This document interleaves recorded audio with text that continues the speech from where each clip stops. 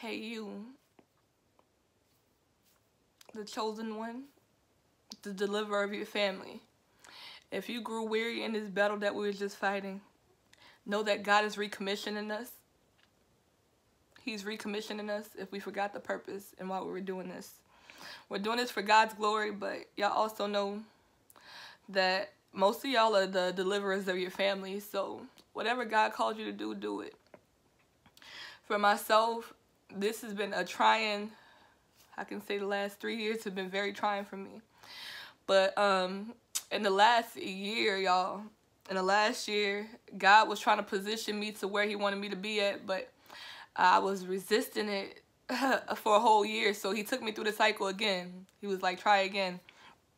And in this refining process, guys, in the refining process, God showed me the purpose in July, whenever I first came into the Spirit.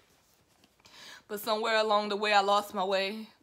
And he did it. He caused all things to work together for his good, because it was for deliverance and for my healing.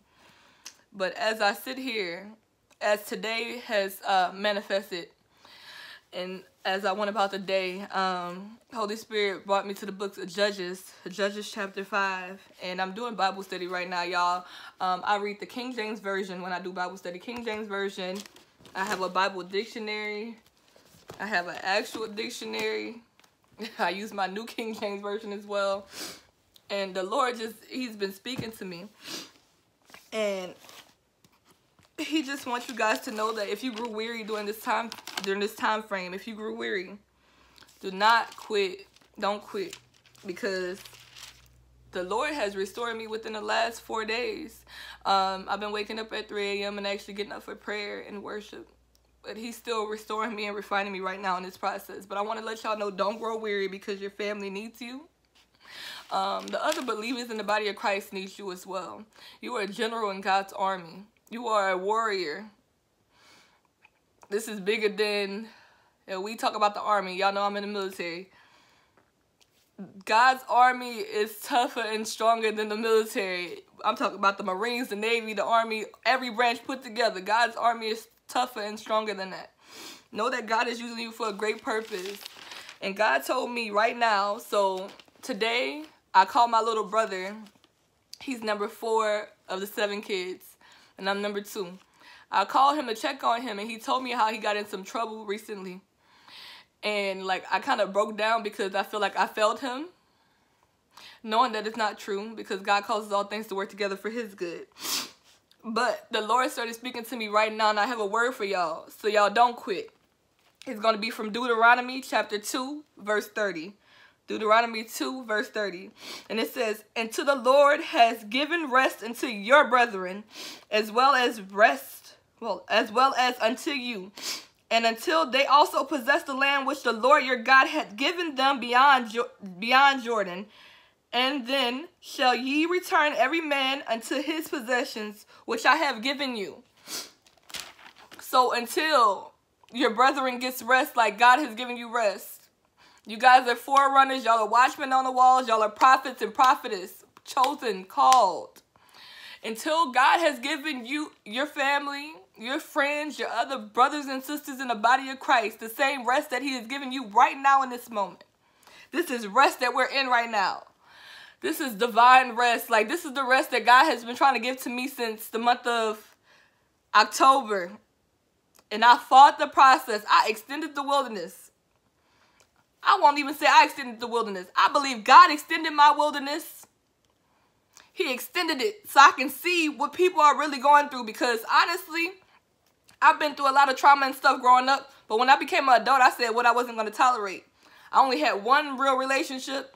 And I didn't even count that as a real relationship, because I seen stuff that I didn't like. And I was like, I'm gone. And I did it 2 times. But people are suffering in relationship, in an area of relationship, and God keeps revealing to me over and over again on my timeline. Women that got shot 11 times from domestic violence. A man, like men and women, like they're hurting each other in these relationships, and because the presence of God is not in these relationships. They're marrying the wrong people. Marriage rates and divorce rates is high everywhere in the world because people are getting in relationships without the presence of God. And I know because my mama married somebody and she's still married to him to this day, 20 years later. I'm reading the word. I was reading about Deborah. And it said the people were set free because of her. It was 20 years. God showed me that on Christmas too. On Christmas Day, God showed me the purpose of my deliverance was he was trying to show me that he was engaging to me. He was proposing to me. He was trying to marry me for such a time as this. God was trying to marry me for such a time as this. When he was talking about kingdom marriage this whole time, he was talking about the marrying of us, the body of Christ, to him. We are his bride. Don't get lost on the journey, guys. I pray that this word reaches whoever needs it.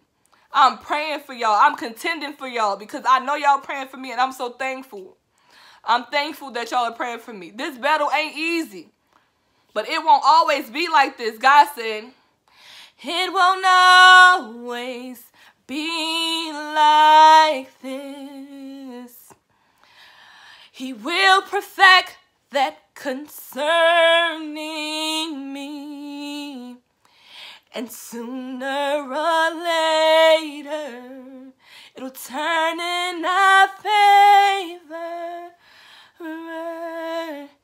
It's turning around for me. Know that it's turning around, y'all.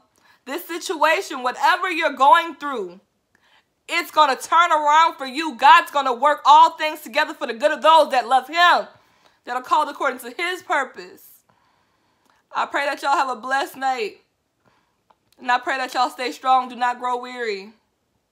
Be strong and of good courage, Joshua. Be strong and of good courage.